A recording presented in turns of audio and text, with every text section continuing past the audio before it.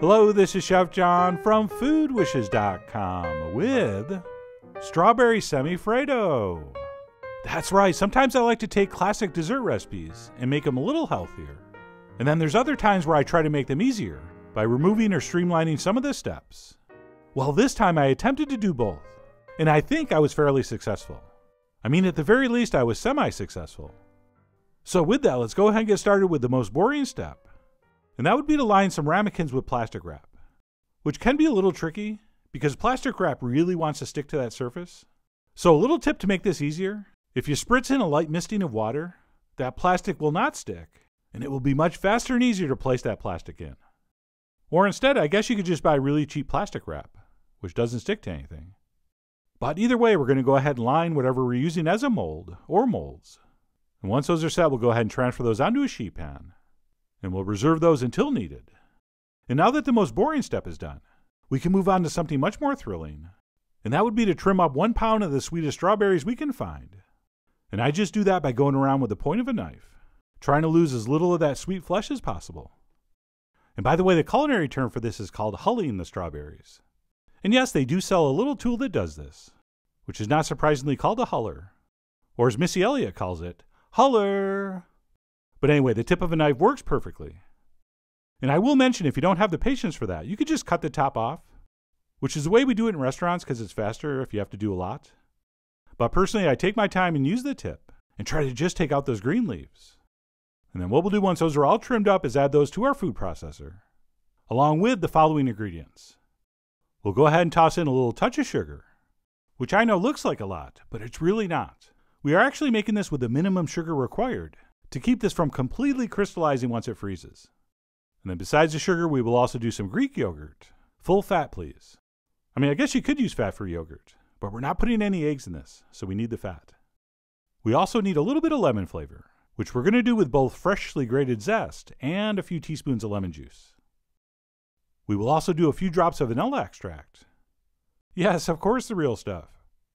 So we'll drip some of that in, which brings us to our one and only secret ingredient. A teaspoon of aged balsamic vinegar. Oh yeah, don't worry, it's fine. It only sounds crazy. Speaking of which, we're going to finish this up with a very, very, very tiny pinch of salt. Like hardly even a pinch. Like basically 10 or 12 crystals of kosher salt. And that is going to be it for our fresh strawberry base. We'll take that and process it completely smooth. As usual, starting by pulsing on and off until it gets going. And we'll finish on high until we have a very, very smooth puree, which if everything goes according to plan is going to look a little something like this.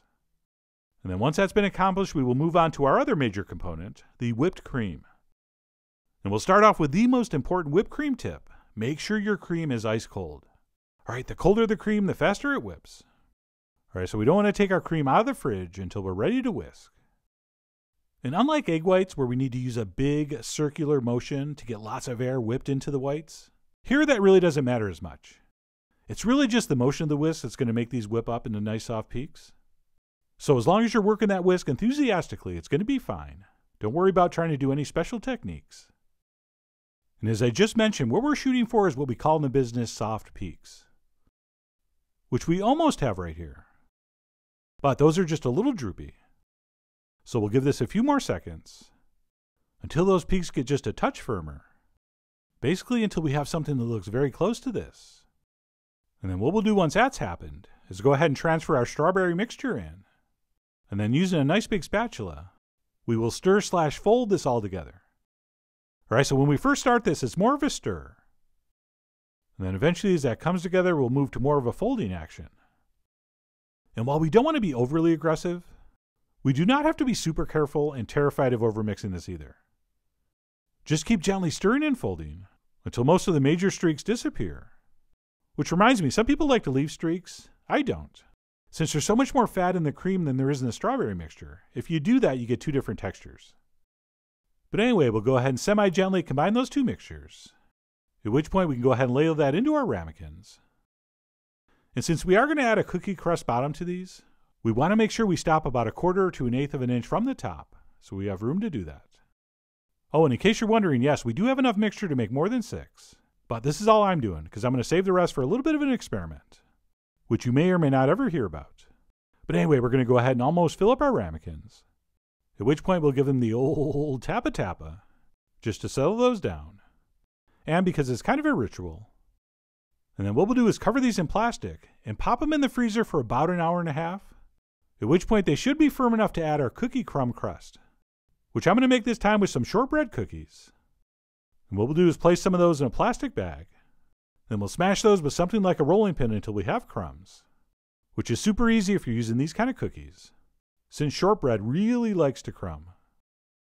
Okay, so we'll bash those and bash them good, at which point we'll dump those in a mixing bowl, and then add some still warm melted butter, and take a spoon and mix that thoroughly. And then once we're confident every crumb has been coated, we can set that aside until our mixture is firmed up, which after about an hour and a half in the freezer shouldn't be a problem. So I pulled mine out, unwrapped it, and gave it a touch or two to be sure. And if your Semifreddo is at least semi-firm, you can go ahead and add your crumbs to the top. And while that stuff is still room temp, it's pretty easy to spread and press evenly. Oh, and I should mention, if you're not into shortbread, ginger snaps would also be perfect here, as would almond cookies, or vanilla wafers. Or if you want, you could even do these without a crust. But anyway, you decide. I mean, you are, after all, the Colonel Kurtz of your semi-frozen desserts. But anyway, we'll go ahead and apply those cookie crumbs as shown, and pop that back in the freezer for at least 2 hours or until completely frozen through. And then while we're waiting, if you want, and you do, we will have time to make a fresh strawberry garnish, which is simply sliced, quartered, or in my case diced strawberries, that we're going to toss with a couple spoons of sugar. And what's going to happen after you give that a mix, and you leave that on the counter for about an hour? It is going to transform into the most magical diced strawberries in syrup, or syrup, as your English teacher prefers we pronounce it. And that is going to be absolutely perfect to spoon over our finished dessert, which, since mine has been in the freezer for a few hours, is ready to take out and enjoy. And to unmold these, I'm going to get a little help from my old friend, Rosie De Palma. So to unmold these, we'll just warm that ramekin up in our hands. And by the way, you don't have to be in a hurry here. Okay, this stuff needs to sit out at least 10 or 15 minutes before it's really edible. In fact, if you want to stop and eat a couple crumbs, it's not a problem. But anyway, once that comes loose, we'll unwrap it and place it on the plate. And we'll top that with the aforementioned beautiful fresh strawberry garnish. And that's it, our possibly healthier, definitely much easier to make strawberry Semifreddo is done. And ready to enjoy. In, like I said, about 10 or 15 minutes. Alright, it's called Semifreddo for a reason, which translates to half cold and or half frozen. So we really do want to wait until it starts to thaw a little bit. Alright, if you try to eat this too soon, it's going to be way too hard to enjoy. Plus, and I speak from experience, it will probably shoot off the plate onto the floor. So please let this soften up a little bit before you grab a spoon or a fork, which I sort of did. This is still too cold, but I'm going in anyway. And even though we didn't use the traditional egg yolk custard, or the traditional amount of sugar, this was still extremely delicious, with a very bright, very pronounced strawberry flavor. And despite the shortcuts, the texture was actually quite nice. Alright, try to imagine something right in between a strawberry ice cream and a strawberry popsicle. And even though this is not the most decadent and rich Semifreddo recipe, when you combine it with those fresh, syrupy strawberries on the top, and those beautiful buttery shortbread crumbs on the bottom, it really does make for a very delicious and quite refreshing bite of dessert. In fact, I think the only way not to enjoy this is to expect it to be like strawberry ice cream when you try it, because this just doesn't have enough fat or sugar. But if you can avoid that comparison and just enjoy this for what it is, a very simple, relatively light, extremely refreshing summer dessert, I think you and your guests will enjoy it just as much. I'm serious, or at least semi-serious. So I really do hope you give this a try soon. Head over to foodwishes.com for all the ingredient amounts and more info as usual. And as always, enjoy.